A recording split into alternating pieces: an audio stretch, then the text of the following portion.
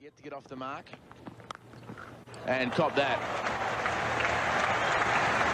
If you want to get off the mark, get a half volley from a medium pacer and whack it through the covers, because he can hit you like that through the covers again, and that is another 4. So 2 boundaries to get Greg Blewett off the mark.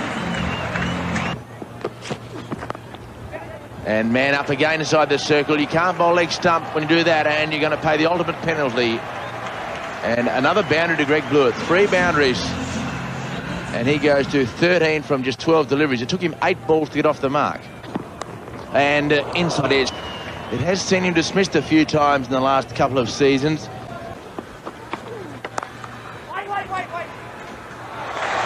Jonty Rhodes up in a flash, has a go at the bowler's end. And Steve Waugh was watching carefully.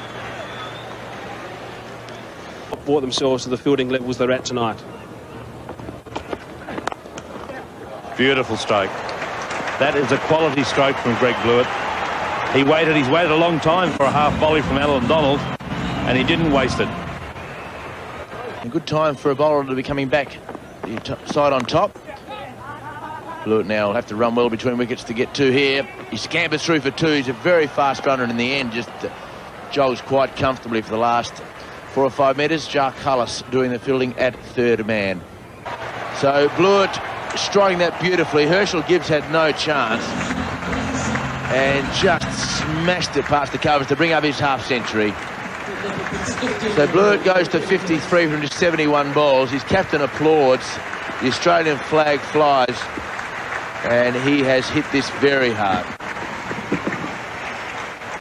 Batted with a little bit more respect for the bowlers, played the balls on their merits today, but has had enough bad balls to score quite freely.